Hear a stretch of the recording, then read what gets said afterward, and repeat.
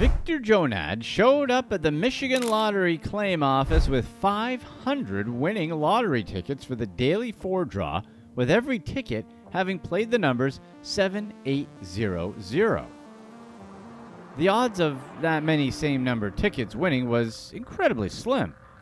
And since Victor had 500 of these tickets, everyone got suspicious.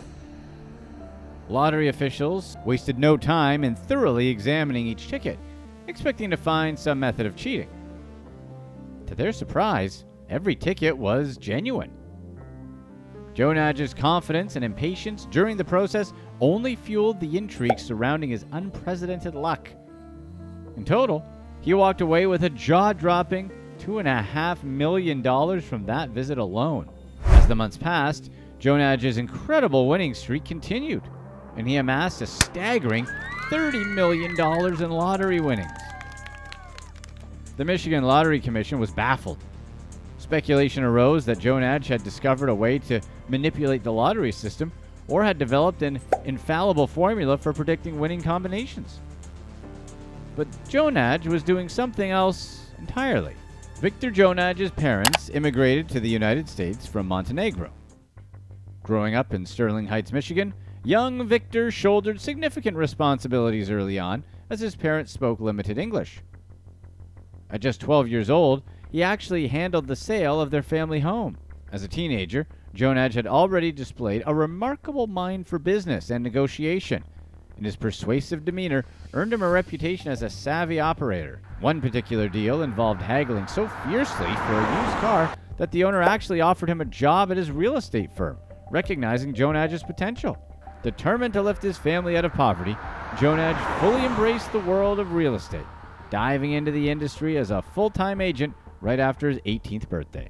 His relentless drive eventually paid off, and Gjonaj's career soared, establishing him as one of the most prominent commercial real estate brokers in Detroit. He successfully negotiated deals for major companies, including a massive one for Walmart and several other well-known fast food chains. Gjonaj was well on his way to attaining the wealth he desired. However, Gjonaj's pursuit of wealth went beyond conventional means. He wasn't afraid to take risks and push boundaries, often engaging in high-stakes deals to maximize profits. The desire for more money was intense, so Gjonaj would constantly get involved with real estate transactions to buy and sell properties for quick profits, something he called flipping paper. Gjonaj's descent into the world of gambling began innocently enough with $1 Keno games at his favorite bar. Little did he know that this simple hobby would ignite a passion for algorithms and number patterns. Convinced that lottery draws weren't purely random, he started to play the daily 3 and daily 4 games. Gjonaj became obsessed with finding a way to predict winning numbers and developed elaborate systems and intricate spreadsheets to analyze past draw results. His belief in the existence of patterns fueled an obsession of winning big. Gjonaj's regular haunt for purchasing lottery tickets was Piccolo's Liquor and Deli. His significant activity in the store resulted in a notable boost of daily 4 ticket sales, escalating from $51,745 in 2015 to a staggering $1.3 million in 2016. The store's owners reaped the benefits, receiving a commission on ticket sales and prize money. While Gjonaj celebrated several massive wins, his losses were equally substantial. As his fantasy of outsmarting the lottery unraveled, he fell into the gambler's fallacy, believing that previous draws would influence future outcomes. In reality, each lottery draw is an independent event, so no system was ever going to help. Despite the magnitude of his winnings, the truth behind his system revealed that it was merely an attempt to defy chance and probability by overwhelming the odds with number volume. In his relentless pursuit of fortune, Viktor Gjonaj established the Imperium Group, a real estate company that he hoped would pave the way for immense wealth. Around this time, his gambling habits had escalated, and he was spending loads of money on lottery games, chasing the dream of winning big jackpots. Enter Gregory Vito, a longtime friend who had then just been experiencing tough times. Having lost his job and struggling to support his daughter's college tuition, Vito found himself at a crossroads. Gjonaj, known for his generosity and willingness to lend a helping hand, extended an offer to Vito to join the newly formed Imperium Group. Drawn in by the prospect of stable work, Vito quickly accepted the offer, despite having no prior experience in real estate. Gjonaj's persuasive charm and the allure of the business endeared him to Vito, who saw an opportunity for a fresh start. However, as their collaboration deepened, Vito became privy to Gjonaj's elaborate spreadsheets and systems, all aimed at predicting winning lottery numbers. Despite Gjonaj's conviction, Vito knew there was no real system in place. Since lottery draws are random, that didn't stop him from getting involved. In response to Gjonaj's impressive winnings, lottery officials attempted to adjust the rules to compensate for his success by limiting each machine to $5,000 each day. However, Gjonaj found a way to navigate these changes and continued gambling. With a deep belief in his system, Gjonaj, accompanied by Vito, strategized and purchased mountains of lottery tickets, spending substantial amounts in the process. Their moves paid off, and Gjonaj managed to win approximately $9.5 million.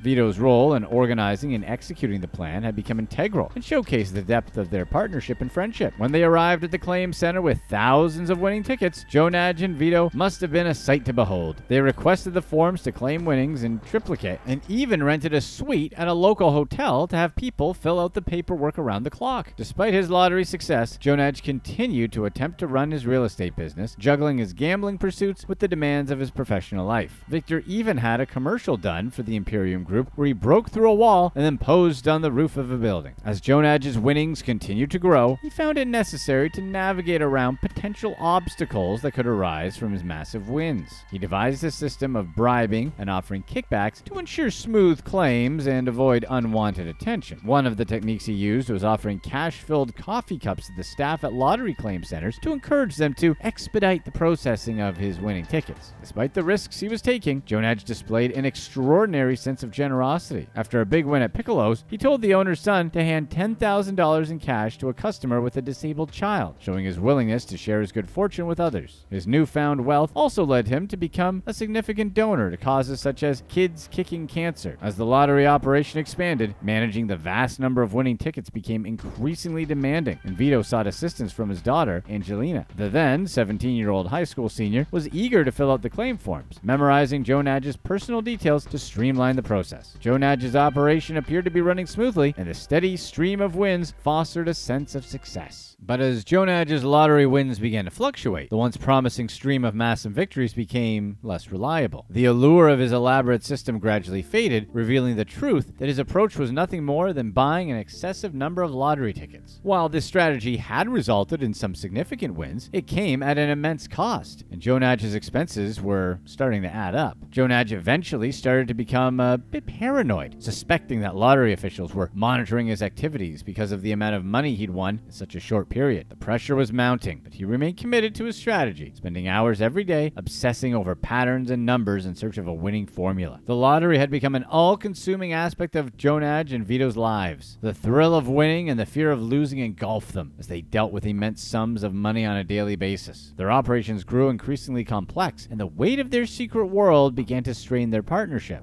As their financial situation slowly deteriorated, suspicions arose between the partners. Vito, who had been fiercely loyal throughout their endeavors, began to question the legitimacy of the operation. He suspected that Gjonaj might be offering kickbacks to the store owners without his knowledge. Despite the doubts creeping into their relationship, Vito remained dedicated to the cause. Gjonaj's lottery victories began to wane even more, so he lured investors into lucrative real estate deals that were too good to be true. He promised massive returns and created an image of a hotshot broker who could generate immense profits. But the reality was far from the truth. Gjonaj was basically running a Ponzi. He sold multiple investors purchasing rights to the same properties, creating an elaborate network of companies designed to defraud them and hide the money. He instructed buyers to wire large sums of money to a fake title company under his control, claiming it was for the purchase of properties. But instead of investing in real estate, Gjonaj used the money to support his gambling habits and personal expenses. Among those deceived was Jerry Masakowski, who was tricked into purchasing a medical plaza. Gjonaj manipulated Masakowski into making payments for the property under false pretenses to delay the property's transfer into an LLC that Masakowski had created. The truth was that Gjonaj had sold the same properties to multiple unsuspecting buyers. The scale of his deception and the massive amount of debt he accumulated were surprising. Gjonaj had borrowed $1.5 million against the medical plaza he was developing without telling Masakowski. The once lucrative lucrative lottery winnings had dried up completely, but he continued to buy large numbers of lottery tickets anyway to try and secure another big win. As Gjonaj's troubles grew and his wins diminished, he found himself in a desperate situation. To maintain the illusion of success and hide the extent of his fraud, Gjonaj began hiding his scams from Vito. Their once close partnership started to unravel, and Gjonaj eventually forced Vito to leave the Imperium Group office. In his desperation to salvage his financial empire, Gjonaj resorted to borrowing even more money and gambling excessively. He became obsessed with what he believed was the algorithm, or the matrix, spending hours analyzing numbers and searching for patterns that would lead to more wins. However, the truth was that his system was nothing more than buying an exorbitant number of lottery tickets in the hopes of winning. All the failures caused Gjonaj's behavior to become increasingly erratic, and he became convinced that the lottery commission was conspiring against him. He suspected that they had installed new machines in the stores he frequented, which he believed were designed to reduce the number of tickets being issued to him. Despite these suspicions, he refused to slow down, pouring more and more money into the lottery in an attempt to recapture his previous wins. At this point, it became clear that Gjonaj had a severe gambling problem. As Gjonaj's financial empire began to crumble, the stress started taking a toll on his health. He was struggling to manage the burden of owing millions of dollars to various investors and lenders. The weight of his misdeeds and the fear of his life being in danger because of his scams became too much to bear. The debts he owed to various stores started adding up, and with Gjonaj failing to meet his obligations, Vito found himself on the hook for a substantial sum to the tune of $175,000. Determined to protect his own reputation and honor his promises, Vito resorted to desperate measures to pay back those he owed. He emptied his own safe and doled out cash to settle some of Gjonaj's debts, even parting with cherished possessions like his Corvette, a Rolex, and jet skis. Vito's loyalty to his friend led him to make personal sacrifices to make amends. In a desperate attempt to salvage the situation, Gjonaj also sought a loan from an investor named Vukic for $2.475 million, which he thought was for an investment opportunity. But Gjonaj wanted the money to settle some debts, but was in such a hole that by this point, even a loan of this size didn't dent his financial problem. As the weight of the consequences his actions may have brought upon his family, since people tend to miss millions of dollars and tend to want it back and will go to any length to get it, Gjonaj packed his belongings and turned himself into the FBI field office in downtown Detroit, hoping for protection. But despite his claims, the authorities found no evidence of any crimes and denied his request for protection. As Gjonaj's empire collapsed, he found himself trapped in a web of legal troubles and crushing debts. The pressure became too much for him to bear, and in a desperate state of mind, Gjonaj attempted to take his own life. The fallout from his real estate deals had also led to a lawsuit filed by Vukic for the $2.4 million, accompanied by 8 other lawsuits for tens of millions. Eventually, Gjonaj did manage to turn himself in and confess to federal prosecutors and FBI agents, sharing the full details and extent of his scheme. The legal proceedings led to Gjonaj being charged with 1 count federal wire fraud. In the midst of the turmoil, Vito too was deeply concerned for his own safety and that of his family. He had been unknowingly entangled in Gjonaj's schemes and worried about the consequences of his involvement. Vito eventually testified against Gjonaj in a civil case, revealing the truth that the Imperium Group was nothing more than a Ponzi scheme. Despite his involvement, Vito emerged relatively unscathed from the legal proceedings. His cooperation with authorities seemed to protect him from more significant repercussions. The only winners were the owners of the stores where Gjonaj and Vito had bought the lottery tickets. The owners of Piccolo's raked in $2.38 million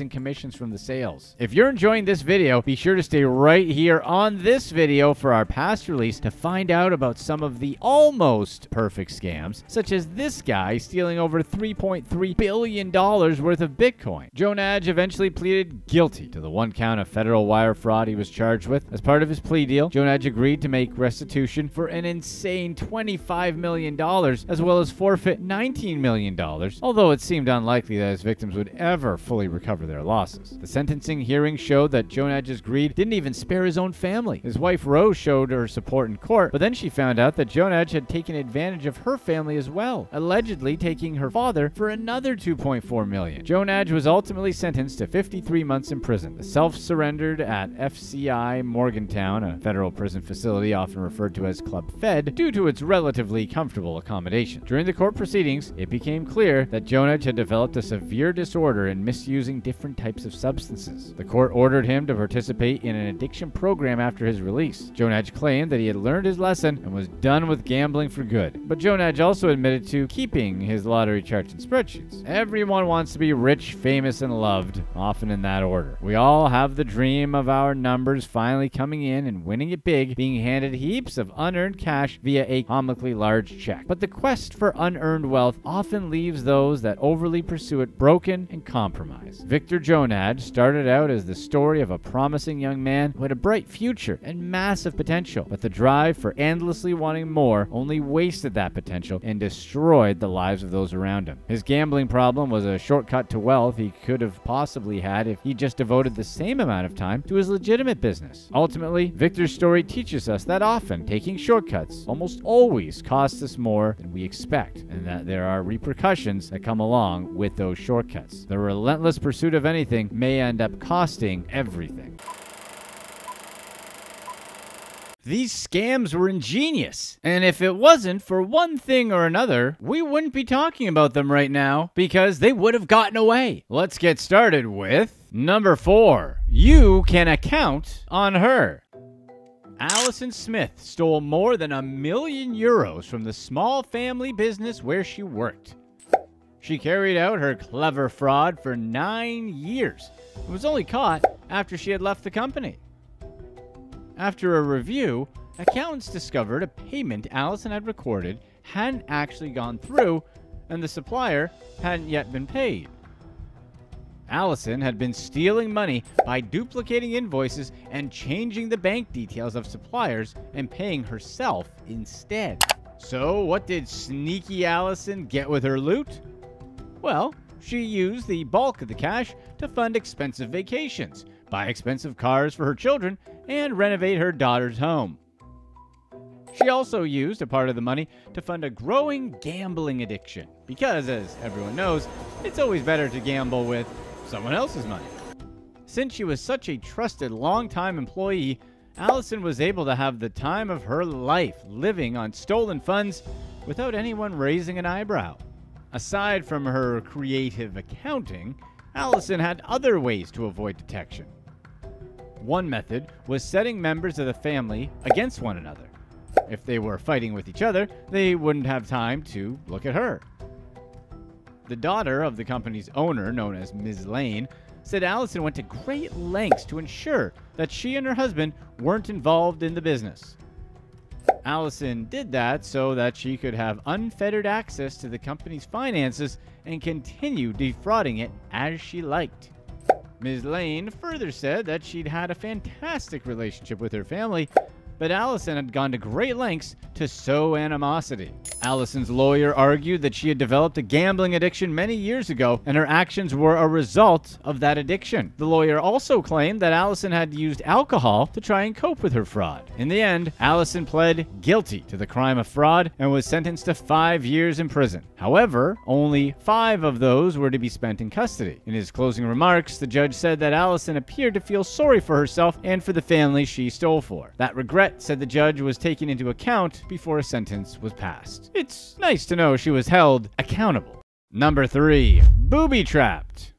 Dr. Ian Patterson is a breast cancer surgeon who was accused of carrying out damaging and unnecessary surgeries for over 15 years. Since the beginning of his career as a doctor, serious questions about Patterson's competency had been raised. In 1996, he performed what should have been a low-risk operation, but the patient almost didn't make it. Yet, he was still allowed to continue unquestioned, operating on hundreds of patients. Everywhere Patterson was employed, he brought with him a reputation for being difficult and stubborn. It was always his way or the highway, and his former employers often warned his new employers of his behavior. But the warnings went unheeded. Patterson eventually found himself at a hospital with a serious surgery waiting list problem. But this didn't faze our butcher doctor, as he often completed his surgeries in record time, which is something you always want to hear when getting surgery. Procedures that were supposed to take 2 hours took just 25 minutes, and in a year, he had dealt with over 350 cancer patients. He was like the Flash if the Flash had a medical degree and was into carelessly performing surgeries. Concerns about Patterson's methods eventually arose. One complaint that repeatedly came up was the amount of tissue Patterson left behind after performing a mastectomy. He once told a patient's husband that he did this intentionally as he wanted his patients to still have a bit of cleavage.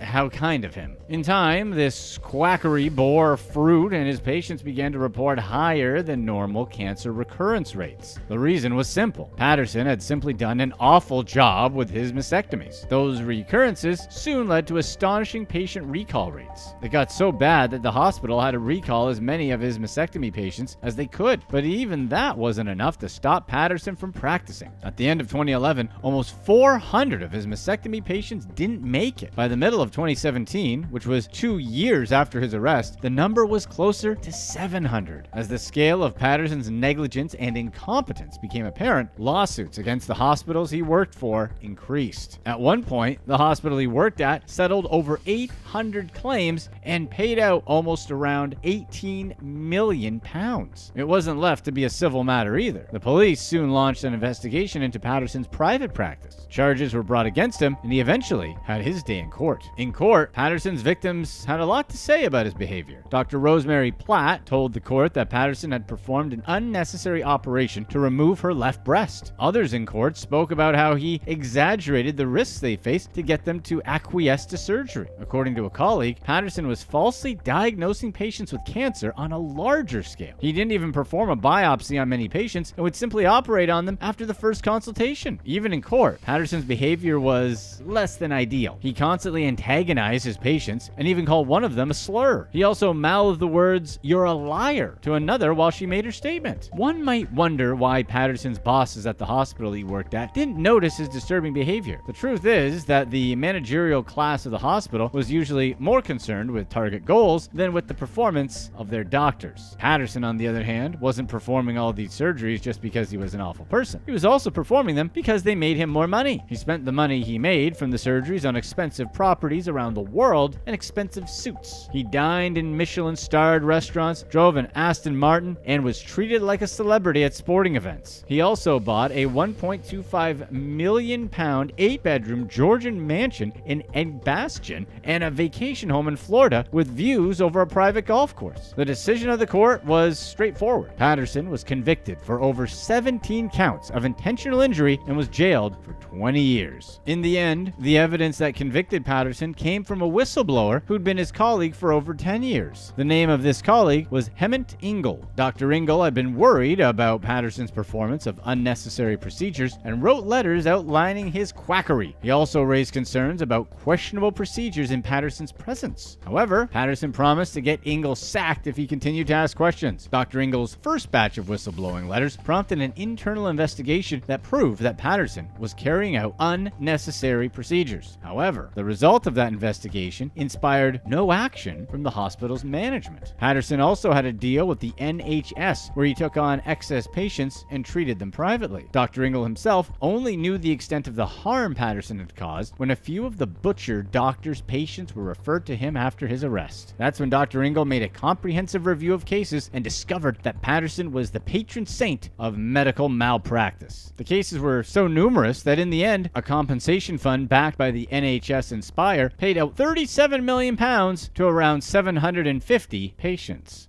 Number 2. Cupcake Capers.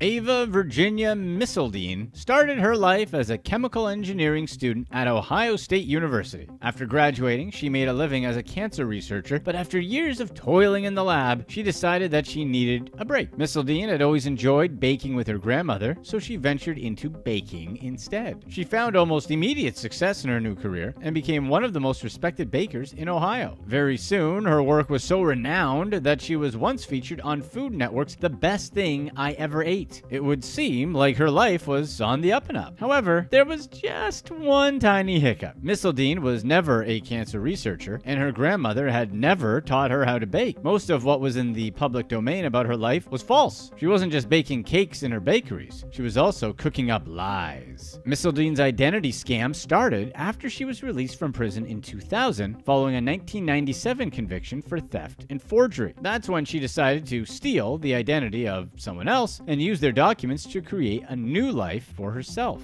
Missildine started her fraud by getting an official Ohio State ID card in the name of her victim, Brie Bourgeois. Meanwhile, the real Brie Bourgeois had passed away back in 1979, not long after being born. However, Missildine didn't care. She took the ID card she'd acquired and then used it to get a social security card and a driver's license. To authenticate her claim that she was indeed Brie Bourgeoise, Missildine also presented a copy of the original birth certificate and the names of her real parents, Jacques and Paula Bourgeoise. After getting the documents that supported her lie, Missildine continued to live under her real name and that of Brie Bourgeoise. In 2006, she obtained a driver's license under her real name, in addition to the license she already had under Brie's name. The next year, Missildine used her identity as Brie Bourgeoise to get a job as a flight attendant for Columbus-based private charter service Jet Select. Missildine also got a student pilot certificate using the Brie Bourgeoise name. In addition to that, she got a passport for Brie Bourgeoise using her fake driver's license and a letter from the company she worked at. Despite walking such thin lies, Missildine didn't even stay out of crime. In 2007, she went to court as Brie Bourgeoise for theft charges where she pleaded guilty. In the court papers, her home address was the same one she used for her legal Missildine driver's license. Then in 2014, at a bankruptcy hearing, Missildine's mask almost slipped. This bankruptcy was done under her real name Missildine, and in court, she was asked if she'd ever used the name Brie Bourgeoise for anything. She replied that she'd only used the name for about 2 years and had used it 4 years ago. She also claimed that she was adopted and that Brie Bourgeoise was her birth name. She argued that she only used Brie Bourgeoise for a while until her adoptive family became upset about it. She wasn't adopted, and Brie Bourgeoise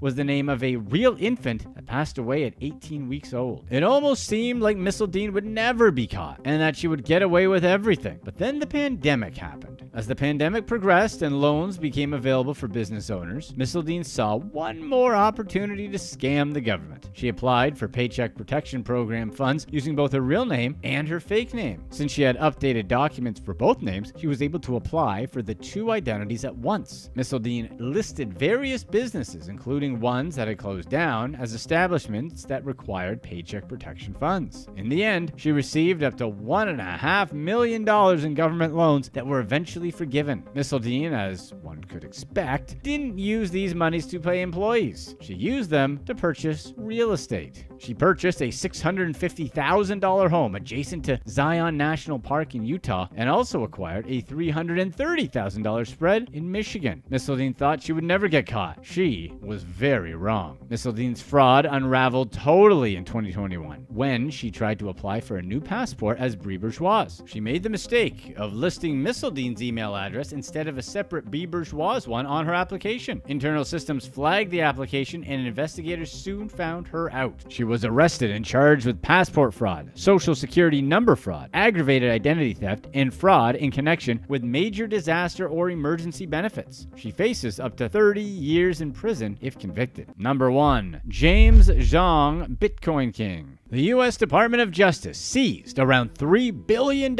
in stolen Bitcoin from the residence of James Zhong. Zhong stole the Bitcoin from Silk Road, an illegal dark web marketplace for every kind of contraband. Silk Road was first opened in 2011 and closed down in 2013. To steal the Bitcoins, Zhong created 9 fraudulent accounts on Silk Road and funded each with anything from 200 to 2,000 Bitcoins. He then triggered over 140 transactions in rapid succession on the market, which then tricked the market's online systems to release up to 50,000 Bitcoins to Zhong's accounts. As soon as he got the Bitcoins, Zhong transferred them all to accounts under his control. Zing had his crypto like a 12-year-old kid hiding his dirty magazines. Police found a computer submerged under blankets in a popcorn tin in a bathroom closet holding $3 billion. Aside from the Bitcoin, the police also found $661,900 in cash, 25 Cassius coins, which are physical Bitcoins, 4 1-ounce silver-colored bars, 3 1-ounce gold-colored bars, 4 10-ounce silver-colored bars, and 1 gold-colored coin. His house was Treasure Island. So, did Zhong go to a bunch of expensive restaurants like all the other scammers in the club? Nope. Zhong actually sat on billions of dollars for 9 years and never used them to buy anything.